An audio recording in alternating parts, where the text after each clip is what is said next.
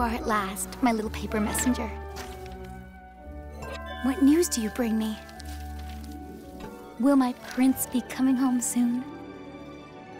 But this isn't my prince's handwriting. Dear Rose, you don't know me. I'm Okoda from the planet of Okidiens.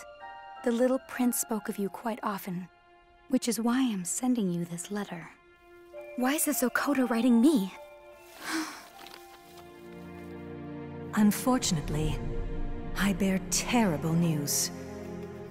There is no easy way to tell you this, but sadly your friend, the little prince, and his companion, Fox, are dead.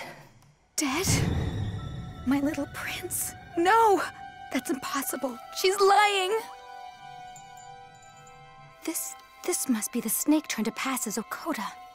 That nasty reptile's trying to scare me. I won't fall for his trick. Your little prince was very courageous, and I feel it is my duty to tell you exactly what happened to him.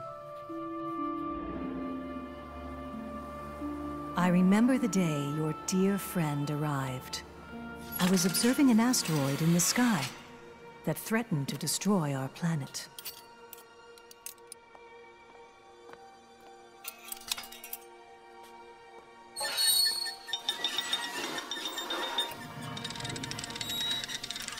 Everything's ready, Okoda.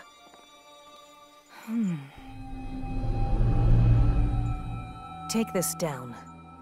Today, at 6 o'clock in the fog cycle, Sifrio is in vertical approach over Mount Koda. Oh no, it's so fast. Our destiny sphere is changing cycles. What are we gonna do? This is a catastrophe! Hey! What's the matter with you?